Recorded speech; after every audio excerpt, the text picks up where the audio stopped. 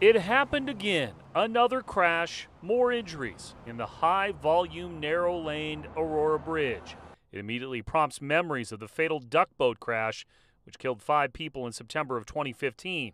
And today, SDOT and the state acknowledged the litigation over that crash is holding up any potential changes.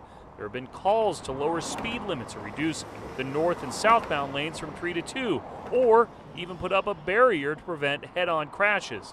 State Senator Reuven Carlisle of Queen Anne says he's a proponent for lowering speeds. I'm a father of 4 kids, and I've got 3 teenagers, and I worry sick about them driving.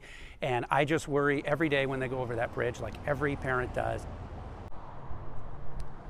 And it should be noted that that duck boat crash was more serious than the one that we saw today. We know that a couple of people were injured, treated for injuries at Harborview Medical Center, but Seattle police at this point are not saying what exactly caused the crash, if it was head-on or if another car clipped another car while they were going in the same southbound direction. But we can tell you that the investigation on the scene lasted just over an hour before traffic was reopened in all directions.